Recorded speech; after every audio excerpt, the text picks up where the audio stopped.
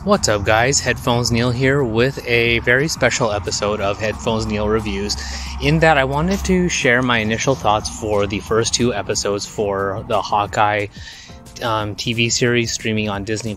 So as far as I can tell, it's going to be a limited run series like WandaVision and Falcon and the Winter Soldier. So Hawkeye, as far as I can tell, is going to be a 10 episode season.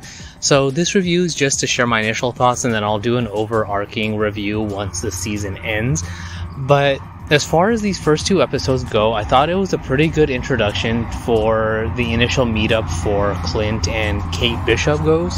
So we have Kate's origin story as far as how she got into archery, as far as her seeing Hawkeye, Clint Barton during the events of the first Avengers, taking out all the foot soldier people. I want to say the Kree, but now I'm drawing a blank on it, and getting inspired by him to go into archery and becoming the best archer she can. We see that ultimately later when she's in school and she rings the bell in the bell tower with unintended consequences there. But overall, that whole story arc, and then she also works on other talents like martial arts and getting her black belt and all of that. And then we see Clint, who's now older, who's losing his hearing, so a nice little touch there as far as showing the effects of all the stuff that he's been through, being a human, not actually having any superpowers, so the effects of the life that he's led are now catching up to him. I did think that the scene with the Avengers musical was kind of funny and ridiculous. I initially thought that he was kind of tuning out because it was corny and he lived those events and it's not all glamorous like they're making it out to seem, and then that's where they introduce the whole thing with his hearing aid, so a nice touch there.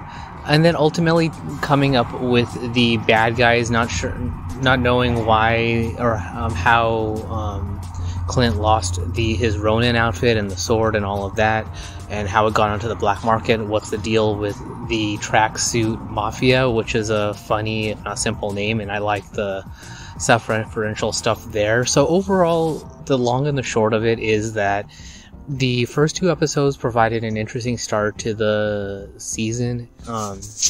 And it's basically just going to be a passing the torch moment. I was trying to think of another show or style as far as what this is going to be.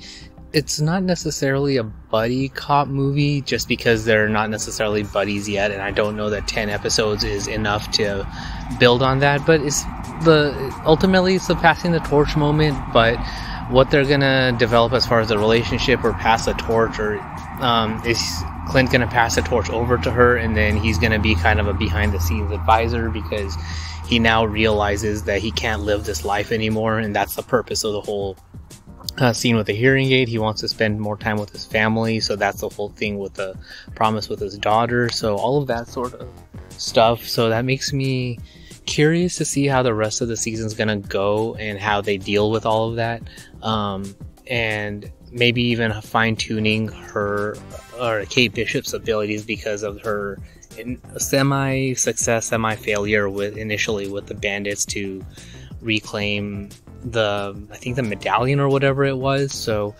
overall, generally happy with it. I probably give it a grade of about a B, just because I'm not sure where they're going to take it from here. So overall good. There's nothing really negative I can say about it. I liked everyone's acting and the whole presentation of it, and the effects of Clint's life, and then Kate's troubles with her mom, and then the marriage and all of that. So good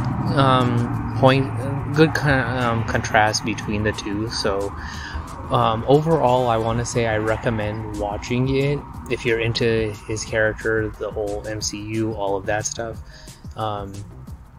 In general, I don't know that I want to say that there was anything bad about it. Like I said, it's one of those things that was too early to tell, so that's why I figured give it a grade of about a B, so they can definitely improve the story and take it from here. I mean, for me, the whole thing, like with the hearing aid, was a definite standout positive moment as far as showing the effects of the life, and then the whole thing with the tracksuit bandits being your villain of the week kind of acting.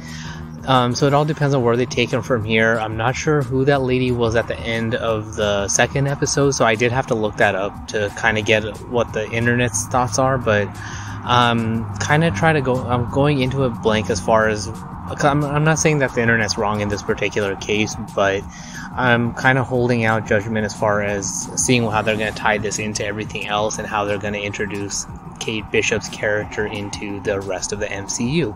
So that's all there is for this particular review. So like I said, I just wanted to get it out initially, give my thoughts on the show based on 2 episodes. So far so good. So I can't wait to see how it goes from here. I guess they're going to release every Wednesday, it seems like. Probably 1 episode a week, so once the show ends, I'll do that final review. So that's all there is for this particular review. So if you want to get in touch with me, comment on the review, provide your feedback, what did you like, didn't like, or anything like that, you can find me on Twitter at s01ep01. The website is headphonesneil.reviews for past episodes, subscription links, supporting the show, and all of that good stuff. But thanks for tuning into this particular episode, and until next time.